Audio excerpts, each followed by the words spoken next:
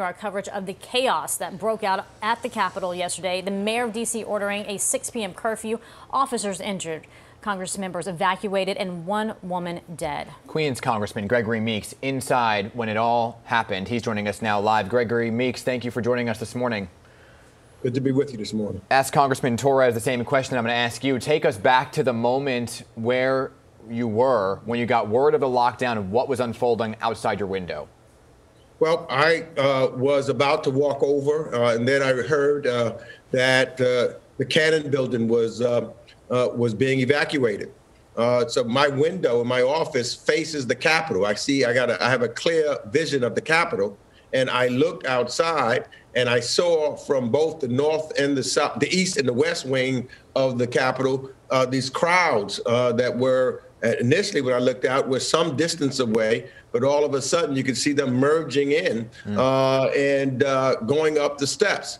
So I knew one of my colleagues happened to call and said he was going for safety. He was going to go over the Capitol. I said, no, I can see out of my window that is not a safe place to go. You should come to my office and lock down here, as I had been told at one point, to make sure I stayed in the office, lock the doors, lock down, and be quiet. And so I had that member and a couple of others came over and they locked down with me, and I continued to observe what was taking place outside across the street at the Capitol from my office. Give me an indication. I mean, you've spent plenty of time in D.C. You've done your job there, and watching this play out, what goes through your head? Were you fearful? Were you saddened? Were you angry? How did you feel?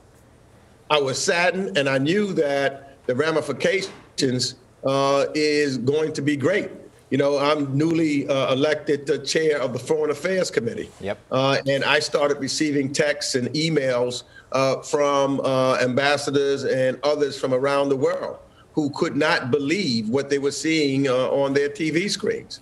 And I just thought of the damage that is being done with us and our leadership around the world trying to talk about protecting democracy, right, as well as around the world others who felt, well, if it could happen in the United States of America, and if the president of the United States can be the one that instigates it, that talks about fraudulent elections, that causes the kind of violence that we've seen here, that could escalate other places around the world. Yeah, you sent out a tweet that you were marked safe, and in that tweet, if we could throw it up on the screen, you said that our ability to advocate for democracy around the world will significantly hurt after this day in America. You're talking about that right now, and here's the tweet that we threw up on our screen saying our ability to advocate for democracy will be hurt.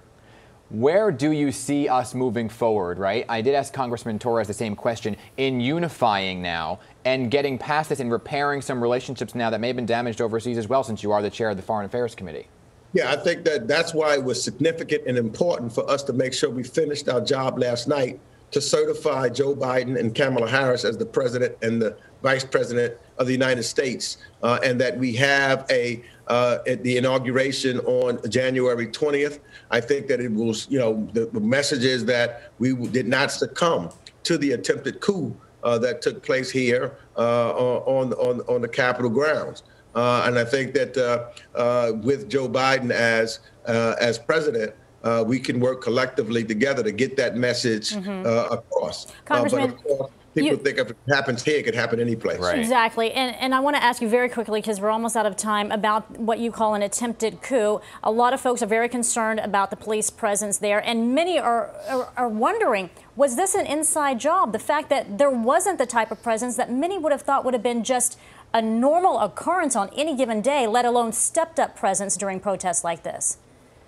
Yeah, there's tremendous concern in that regards, and there needs to be a complete and full investigation therein. You know, when you saw the presence of law enforcement, et cetera, and the treatment of the members of the Black Lives Matter movement, right, it was completely different than what took place here. And that's, and so that's very disturbing. You know, I can tell you, in my mind, there's no question that if the complexion of the individuals were different, that caused this incursion into the Capitol, there would have been a different result. Also, it also shows in my mind why D.C. should be a state so that it could call in the National Guard on its own. It could not. you had to go through the defense department as well as through the executive office, and so therefore they were unable to fulfill that responsibility. That's one reason why they should be a state. Yeah, we kept referencing back to that June 2nd where we saw the National Guard on the steps of Capitol Hill, Lincoln Memorial for Black Lives Matter, tear gas being used so the president could take a photo op with the Bible. Congressman Meeks, I appreciate your voice and your time this morning. Thank you for joining us here in New York. Thank you for having me. Glad you're safe. Thanks for being with us.